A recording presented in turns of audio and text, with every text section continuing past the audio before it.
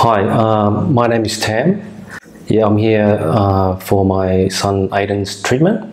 2016, during Christmas, he became very ill, admitted to hospital for a week. And then as a result of the illness, he has sustained optic neuritis. So one of his complaints after the illness was he literally was able to only see hand movement on the right eye and barely enough on the left eye, which has caused vision impairment. Has been a devastating experience for our family.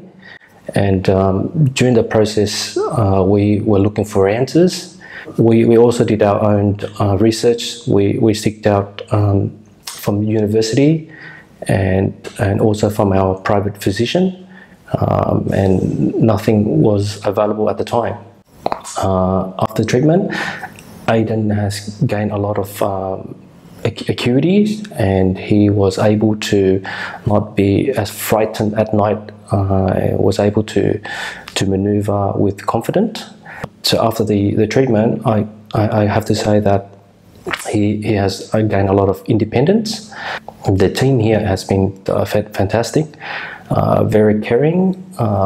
Even before we did the initial consultation, there was a lot of to ensure that both sides had the right information before we were able to progress.